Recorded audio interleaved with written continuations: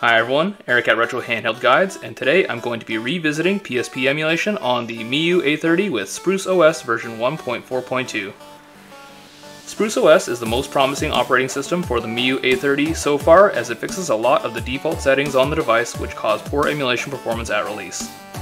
Spruce has the standalone PPSSPP emulator, so we should see better performance over the RetroArch core that I was using when I first tested PSP on this device. Overall, PSP is definitely a stretch on the Miyoo A30. While I did see some improved compatibility and performance using Spruce, getting any PSP game to run smoothly should be considered a bonus. Spruce has set the maximum clock speed for PSP emulation by default, and as a result, the device does get quite warm after about 10 minutes of PSP gameplay. Additionally, after 30 minutes, the Miyoo A30 started to become unstable and randomly crash out of games, and at one point completely locking my device to the point where I had to pull the battery in order to restart.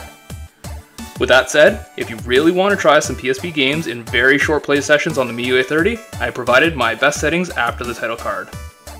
So, let's revisit PSP gameplay on the Miyoo A30 with the latest version of Spruce OS.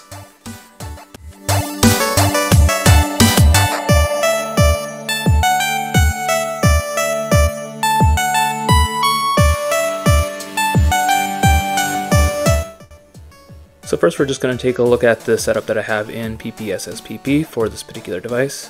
One thing that I do always is go into the settings and just make sure for the graphics we have it at the lowest resolution, which in this case is 1x resolution.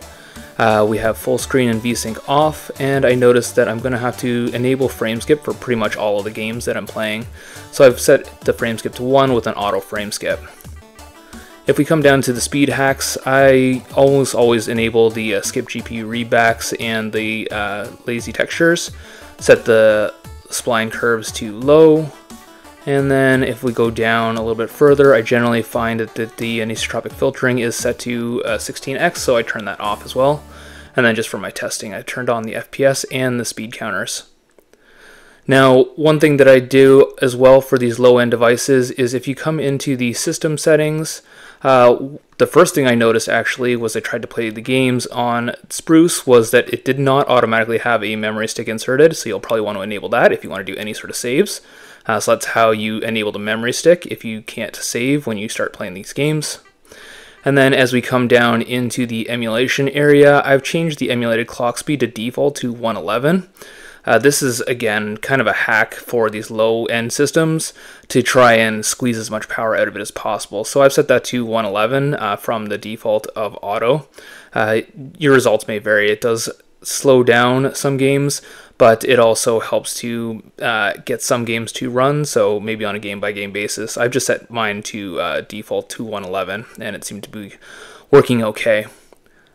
One thing that I did notice in this device as well under the default controls is that the right and left bumpers were not mapped, so you'll want to do that under your controls, and then just in control mapping, if you go over to your left and right, just make sure that you click the add button and then map those to your left and right buttons. Now, one thing that I did notice on this device is if we take a look at the joystick, when I move the joystick around, you'll notice that it doesn't have any sort of granularity at all. It's just snapping directly to these directions. I couldn't figure out a way to change that at all, and that also means that this joystick is not really going to do you much good for those games that do require those granulated directions. It's going to just act like a D-pad. So that does affect some of the gameplay for any of those games where you're going to require some specifics for very precise controls. So just keep that in mind when we're playing these games. Some games are going to be completely unplayable because of that. Most games are going to be okay though. So that is pretty much my setup for the PPSSPP. Let's take a look at some of the gameplay using the PPSSPP standalone emulator in Spruce OS.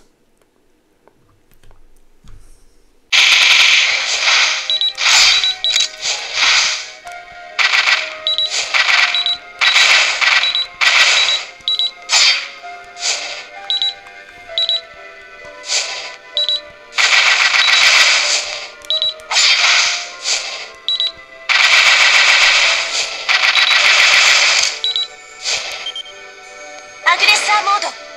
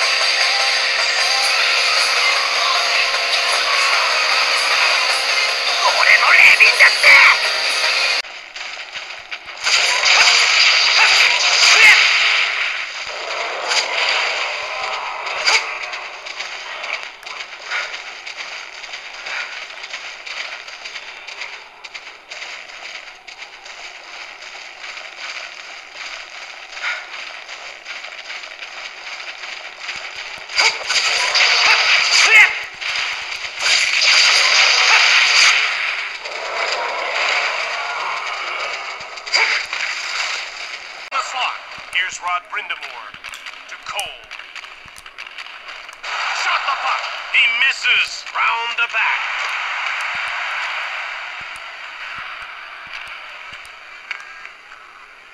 Here's Frantisek Caberlet. He dumps the puck in.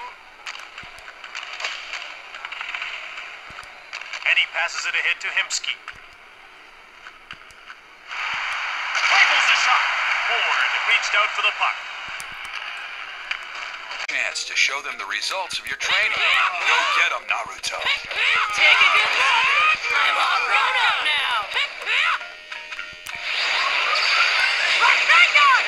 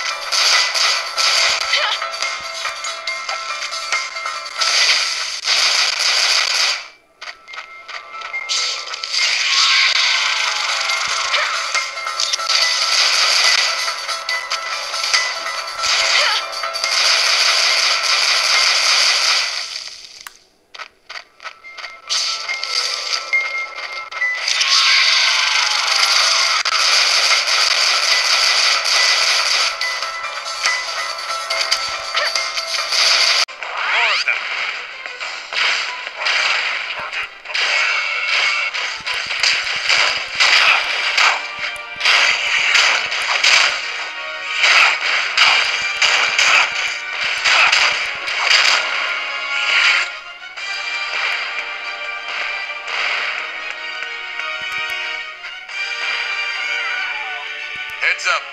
There's more of them above. I see them.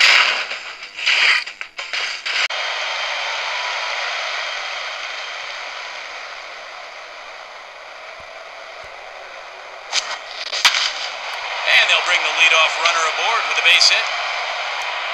Picked up at the wall. Granderson is safe at third. Granderson is in there and has himself a three-bagger. Polanco is up next.